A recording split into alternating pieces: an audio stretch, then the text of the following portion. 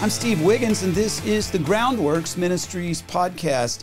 Today we're reading from the book of Proverbs, chapter 18. Let's focus on verses 20 and 21. A man's stomach shall be satisfied from the fruit of his mouth. From the produce of his lips he shall be filled. Death and life are in the power of the tongue, and those who love it will eat its fruit. So today's proverb focuses largely on various ways that our words are a reflection of who we are on the inside. And as children, we learned the schoolyard rhyme, "Sticks and stones can break my bones, but words can never hurt me." But that isn't really true, is it? Words can sometimes hurt more than fists because their damaging effects strike deeper into our sense of self-worth, into our psyche. Jesus taught that exact same lesson, Luke chapter 6. Verse 45, "A good man out of the good treasure of his heart brings forth good, and an evil man out of the evil treasure of his heart brings forth evil. For out of the abundance of the heart his mouth speaks." Words can build up or they can tear down. So our highest priority should be that we know God's word to the extent that it controls our speech and our actions. Notice how Jesus, who was the Word made flesh, notice how he used the Bible to defend against Satan's schemes. Have you heard the saying, "You are what you eat"? Well, Jesus consumed God's word, as it were, as if it were food. And as a body draws nutrition from food, so Jesus drew it from the Bible. Matthew chapter 4, verses 1 through 4. "Then Jesus was led up by the Spirit into the wilderness to be tempted by the devil. And when he had fasted 40 days and 40 nights, afterward he was hungry.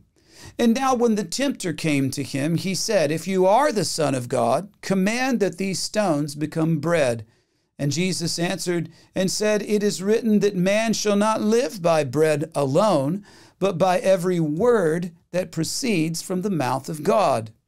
You see, Jesus saw it as his utmost priority to obey God's commands in the Old Testament. Thus, he lived out the faithful declaration of Job. Look at what Job said. Job 23, verses 10 through 12. "But he knows the way that I take, and when he has tested me, I shall come forth as gold. My foot has held fast to his steps, and I have kept his way and not turned aside. I have not departed from the commandment of his lips. I have treasured the words of his mouth more than my necessary food." Or what about Deuteronomy chapter 8, verses 1 through 3? "Every commandment which I commanded you today, you must be careful to observe, that you may live and multiply, and go in and possess the land of which the Lord swore to your fathers. And you shall remember that the Lord your God led you all the way these 40 years in the wilderness, to humble you and to test you, to know what is in your heart, whether you would keep his commandments or not.